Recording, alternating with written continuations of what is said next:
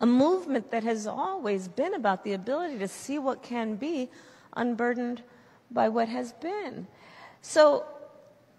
I'm really excited about our work. I'm very excited about our work because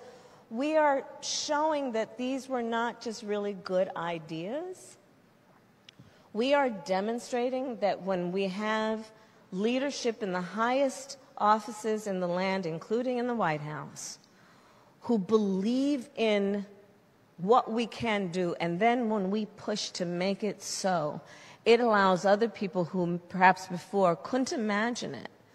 to now see how it works, and we are building then the movement in such a substantial way in terms of those who are coming into the rooms to be a part of what we know is in the best interest of obviously our country, but our world.